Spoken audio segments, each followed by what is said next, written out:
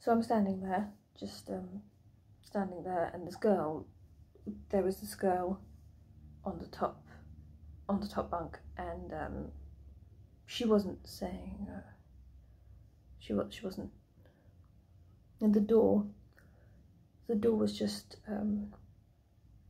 closed behind me.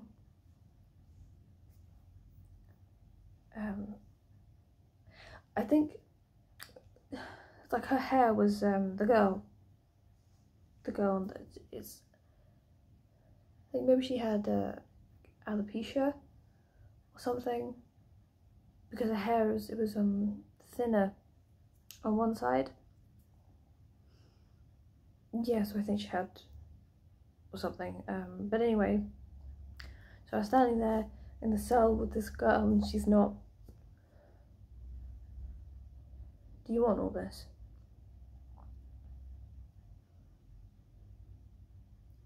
There were other women prisoners in the cells on the landing as they brought me in, and they were yelling things at me. Things, you know, you fucking bitch, we're gonna kill you, you fucking bitch, you murderous whore, we're gonna fucking kill you, you child murdering whore, you fucking cunt. Things like that.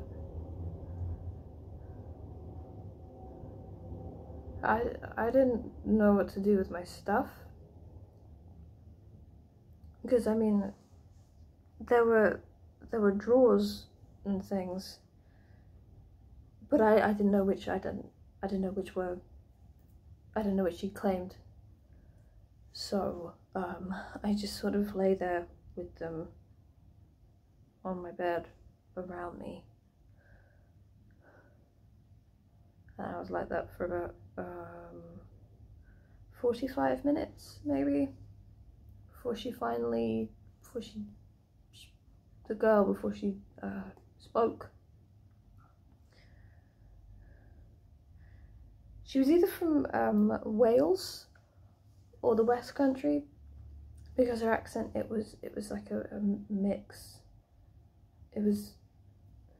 She had an accent, so she was either from Wales or the West Country. She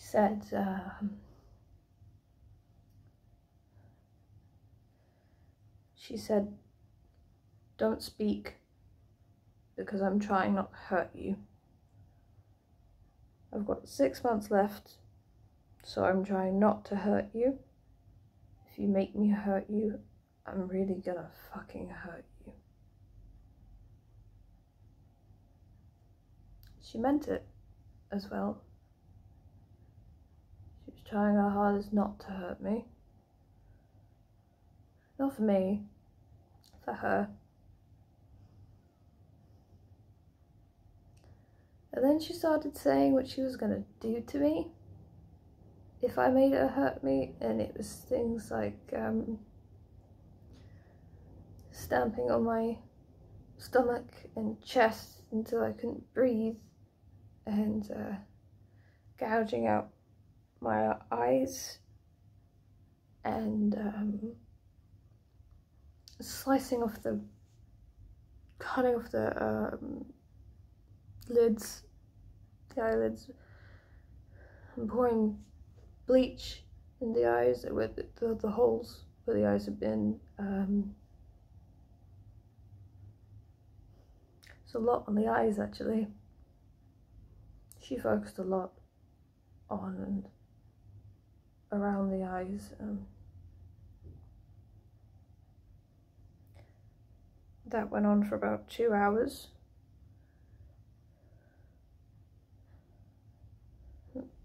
That was my first night in prison.